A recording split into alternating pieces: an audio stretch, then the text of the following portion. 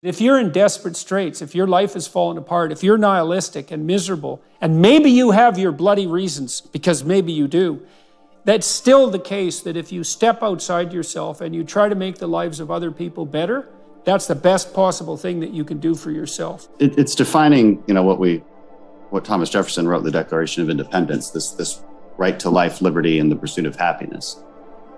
And, those words get thrown around a lot. And some people might say, well, pursue my happiness. That means pursue whatever ends I want, right? Pursue whatever gives me that short-term gratification. Pursue whatever makes me just feel good. And I don't think that's what the founders meant. I think there's a lot of evidence for that, because what they meant was the pursuing of purpose. The idea that some sort of purpose in your life is what makes you happy, and that there is a given set of traditions and social interactions and standards of living that genuinely make people happy. Hello, everyone. I'm pleased today to be talking to Congressman Dan Crenshaw, who I've had the privilege to get to know over the last couple of years now. Most recently, Congressman Crenshaw set up an event for me in Washington where I had the privilege of speaking to a large group of Republicans concentrating on policy making about the possibility of generating a positive message going forward as a bulwark, let's say, against the possibility of a kind of reactionary populism, which is not optimal. It's unfortunate for everyone concerned. Dan and I talked after that about doing another podcast concentrating on political issues, particularly focusing on the danger posed by the radicals on the left and the radicals on the right. He's had a lot of experience with the unpleasant radicals on the right. I thought that would be really interesting. But over the last few days, I've also read his book, new book, Fortitude. Something Dan knows something about, by the way. Fortitude, American Resilience in the Age of Outrage. And I really liked the book. I thought it was a lovely balance of story, personal story, concept, encouragement, clear delineation of a political and sometimes a theological philosophy, psychological philosophy. So I took a lot of notes, and I thought what I would do after I read Dan's bio is walk through his book with him. There's a lot of places where our thinking dovetails, I suppose, which is why it's easy for us to get along.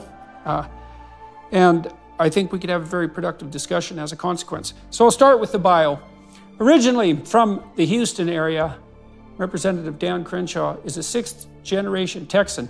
In 2006, he graduated from Tufts University, where he earned his Naval Officer Commission through Navy ROTC.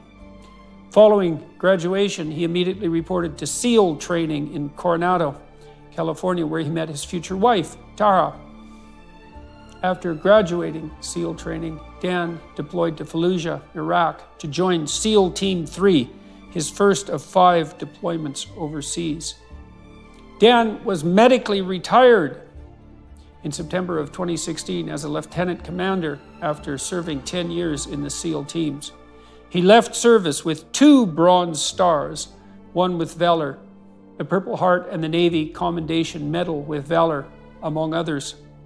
Soon after, Dan completed his master's in public administration at the Harvard Kennedy School of Government. He then returned to Houston, where his community had been devastated by Hurricane Harvey. Inspired by their subsequent volunteer work, Dan and his wife Tara decided that the best way to serve the people of Texas would be in elected office. And so, in November 2018, Congressman Crenshaw was elected to represent Texas's 2nd congressional district. In Congress, he serves on a number of important committees, including the House Energy and Commerce and the House Select Committee on the Climate Crisis, as well as the Health and Environment and Climate Change subcommittees. So, Congressman Crenshaw, thank you very much for agreeing to talk to me again.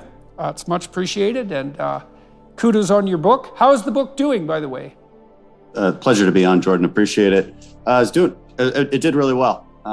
It came out, it's a little old at this point, came out in 2020, and did quite well because it wasn't a political book. I think there's definitely a ceiling for politicians to write a book as far as how many they'll sell. Yeah, I think we did much better than that, simply because it's not a political book, and it's not even a seal book. It's a little mix of all of those things, but mostly it's like you mentioned earlier, it's an ethics book. It's an empowerment book. It's a self-help book. It's lessons in fortitude, and it also happened to come out at a time right in the beginning of the pandemic, which was, I think, a prime time for those kind of lessons. So it did pretty well.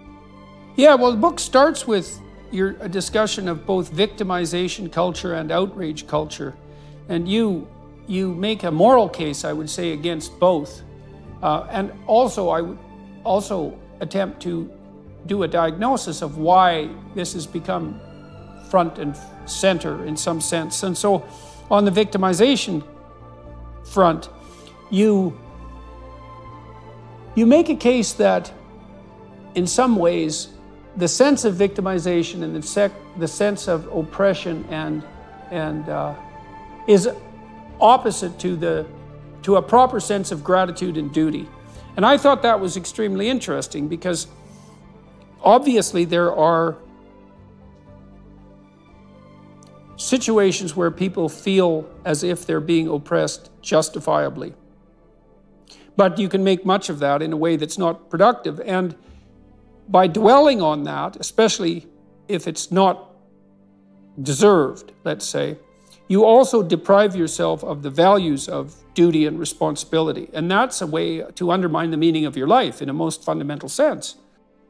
You deprive yourself of what's the word I'm looking for? You deprive yourself of any ability to overcome it, right? You deprive yourself of agency.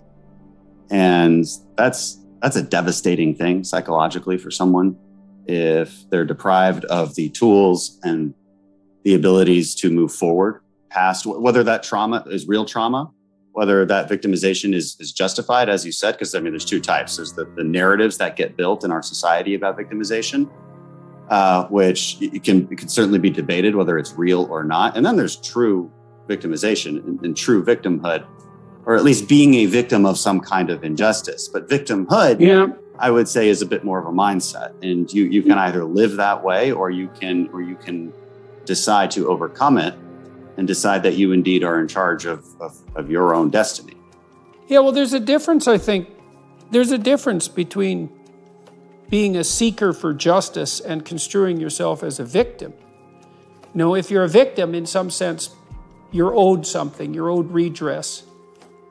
But if you're a fighter for justice, then your decision is something like that you're going to move forward to help yourself and others despite the injustices of the world. That's a better way of thinking about it. So you get your agency that way without falling into that pit of envy that victimization also seems to produce. You also have to define justice correctly. And I think that's where our society has qualms with one another, is this redefining of the word justice and what injustice actually is. And so I think there is a classical definition of justice, and it's